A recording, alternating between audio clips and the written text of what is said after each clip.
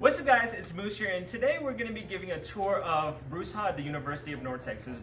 Now, I looked up Bruce Hall on the internet and I saw a lot of tours, but they weren't extremely accurate and up to date. So in this video, we're going to be giving you an up-to-date tour of Bruce for fall 2020, and we're going to be looking at how the building looks like, everything in the building, and also the room. So let's get right to it. So when you walk into Bruce Hall, the first thing you're going to see is the front desk. The front desk is going to be 24 hours a day. So in case you have an emergency, you have any questions, you lock yourself out of your room, you need to borrow practice room keys, you can always come down here and ask for it, and they will give it to you. So that is really cool. They also have someone working here all the time, so if you ever need to talk to somebody about anything, the front desk is always going to be your go-to place. If you walk away from the front desk area right here, you're going to have some computers. Students are allowed to use that anytime they want to. I know for my building personally, I always go to the public computer to do quizzes because sometimes my laptop is not the most reliable. However, because of COVID-19, we're going to be restricting use of public space things. So next year, the rules might be a little bit different. Over here, you're going to have the Bruce Hall social media space. So in case you're trying to know anything about what's going on in Bruce Hall, they have their social media here. They have all the information about intramural sports or all the events coming up right here, which is really cool. And when you walk and keep on walking, you're going to see the Bruce Hall lobby area. Bruce Hall has always been an extremely active hall, which means that there's always someone around to hang out with. So typically you'll see a lot of students jamming out at the piano, playing ping pong, playing foosball. However, because of COVID-19, we're going to be social distancing a little bit, so it's going to be a little bit more different, but you're still going to try to make sure you can make as many friends as possible and you have as normal of a freshman year as possible, which is really cool. Typically, you'd be able to use the ping pong and pool and foosball stuff until 10 p.m. on weekdays and 12 a.m. on weekends. However, for the fall semester, at least, we're not going to be letting students use them because we're trying to help students social distance and keep safe as much as possible. When you're going through the lobby, you'll see a really cool courtyard right here. Bruce is going to have two really cool courtyards, so they're going to have a whole bunch of picnic tables, some grills, and they have a giant chessboard right there too, so you can always come down there and hang out, which is really cool. They have a lot of cool programs out there too. I remember my freshman year, they had part of Bruce Jam right there. Bruce has a lot of cool programs that happen every year. For example, Bruce Jam is a 12-hour concert that happens. They also have the Bruce Haunted House, which is basically a 7-day event of Bruce creating a haunted house in their basement, and it's completely run by students. This year, because of social distancing, it might be a little bit more different, but they're probably going to be doing something very similar to that too, which is really cool. As we keep walking right here, we're going to see Bruce Cafeteria right here. Bruce Cafeteria is right now closed for the summer, but Bruce is one of the largest cafeterias we have on campus too. It's also one of the cafeteria that's open the longest. In my opinion, Bruce has the best pasta. They also have really cool events throughout the year, like on May the 4th, they'll have a Star Wars theme day where they'll have like everything Star Wars decorations. They'll have like Chewbacca and Han Solo come out and we'll like take pictures with them, which is really cool. They also have like a Harry Potter theme day where they'll decorate everything like Harry Potter themed, and all the food is Harry Potter themed too, which is really cool. And as we keep on walking from the cafeteria area, we're gonna have a trophy case for Bruce. Bruce is one of the most historic halls at UNT, so they've won a lot of trophies. Bruce has typically always been very involved in all kinds of things like intramurals and homecoming, and Bruce shows a lot of pride in it too. So you'll always see Bruce very involved in winning a lot of trophies, which is really cool.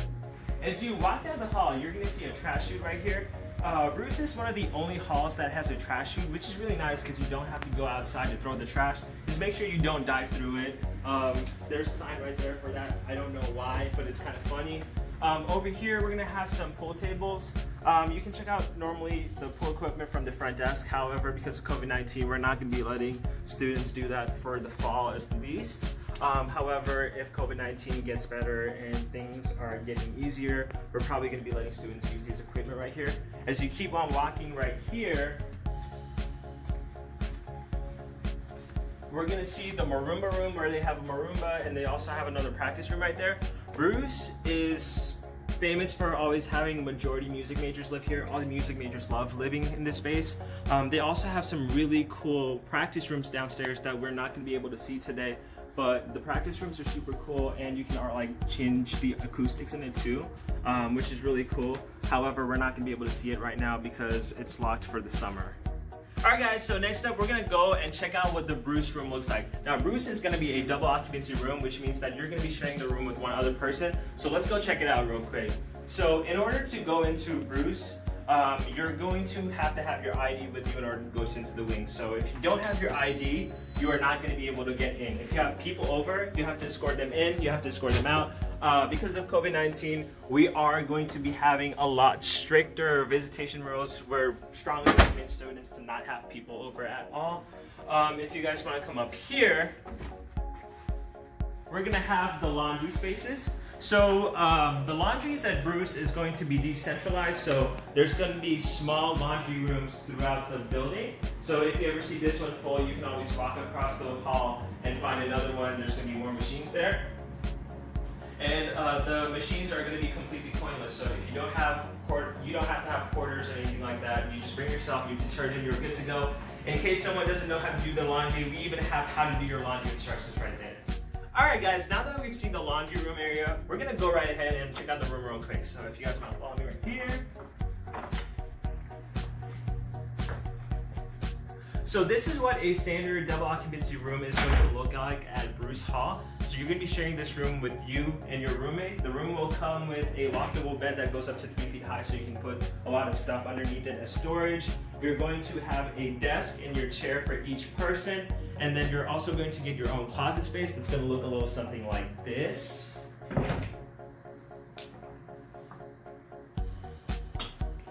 And you're also going to have a small little vanity area too, which is really cool.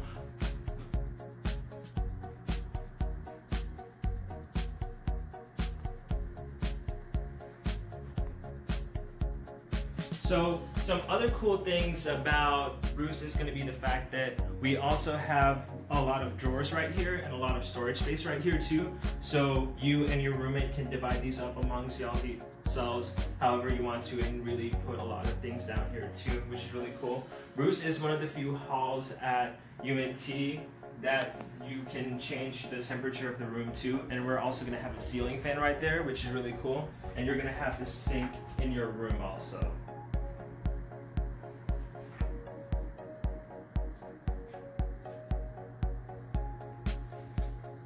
In terms of the bathroom, Bruce is going to be a community style bathroom, which means that you're not going to have the bathroom in your room. It's going to be down the hallway. However, you're going to be sharing the bathroom with someone that's the same gender identity as you. So the wing is going to be all male if it's a male wing, and they're going to be sharing the same bathroom area, and it's completely coded so other people can't go in. The bathrooms are cleaned 5 days a week, so you don't have to worry about cleaning the bathrooms either, and you don't have to provide for your toilet paper, which is really cool. This is what the bathroom areas are going to look like in a picture.